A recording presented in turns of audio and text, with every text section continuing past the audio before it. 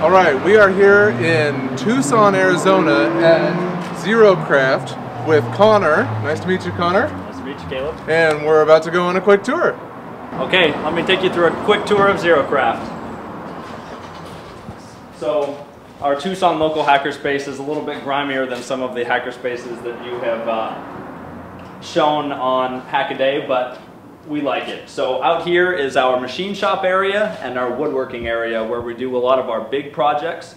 And actually, if we want to step back outside, we'd like to show you the skull. So down in Tucson, the Dia de los Muertos is a pretty big deal. So skulls, colorful skulls are really popular. So we mounted this on a go-kart and pushed it through the procession, and it's a big hit. Cool.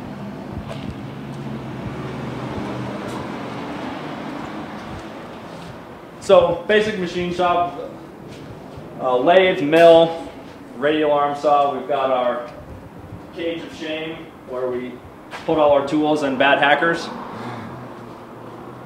Back here, I don't really know how well we can squeeze back here, but this is our welding area. So we're set up for TIG, MIG, and stick welding if you want to come down and put some metal together.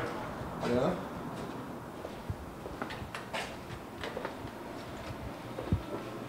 So in here is our softer crafts area where we do a lot of Arduino and computer work and sewing or fabric crafts, whatever suits your fancy.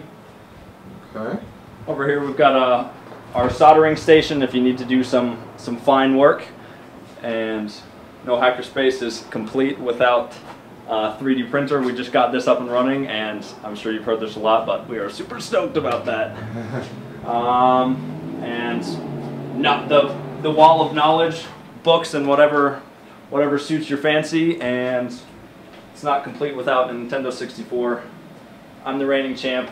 No one's here to defend themselves. Right on. Reigning champ at what? Super Smash Bros. All right. Here's our communal living area.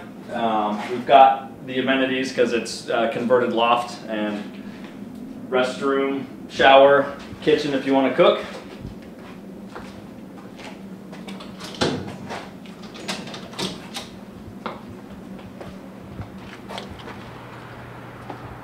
Now back here is the mess.